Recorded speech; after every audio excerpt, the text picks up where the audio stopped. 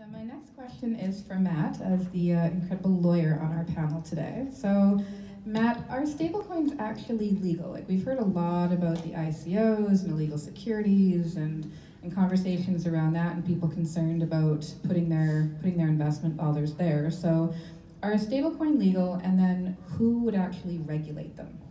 Yeah, no, thanks, Kalea. Can everyone hear me? Is this good? Okay. Yeah, I don't know, what incredible lawyer. I'll try to He's our director of legal for the ABC. He is amazing. Thanks.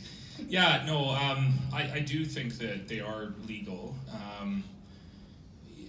I think there are some regulators that would have jurisdiction over stablecoin issuers. The first is probably FINTRAC.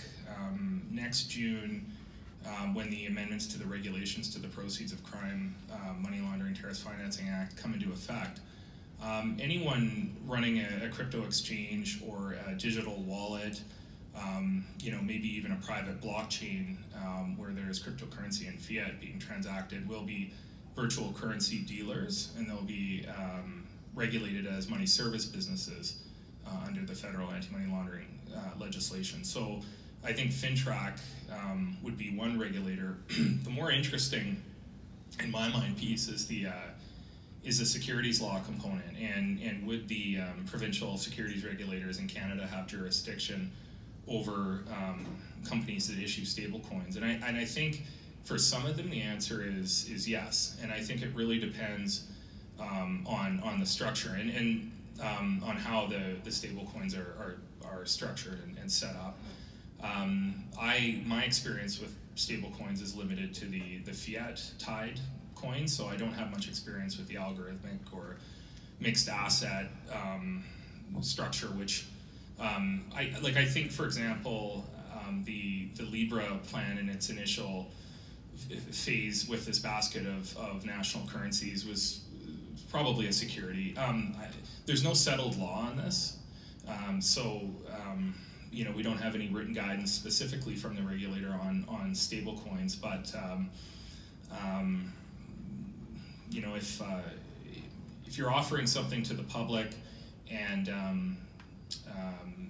the issuer is receiving money, and there's a risk associated with the issuer, and it becomes the issuer's property, and it becomes subject to the risks of the issuer, then it's interesting. While it might not fall into the investment contract prong of the definition of a security, it might be evidence of indebtedness, it might be a promissory note,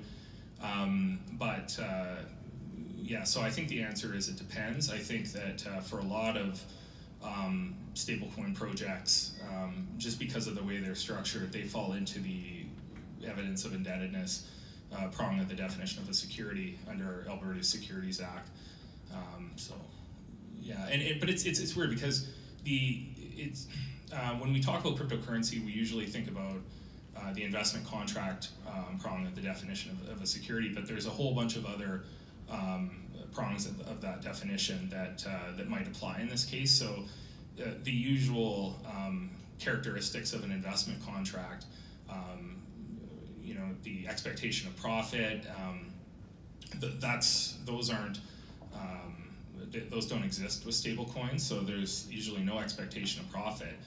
But there still is arguably a risk tied with the issuer and what the issuer is doing with the money. And if the issuer goes down, people might lose their money, and I think that's where the regulators would want to have jurisdiction over something like that. So.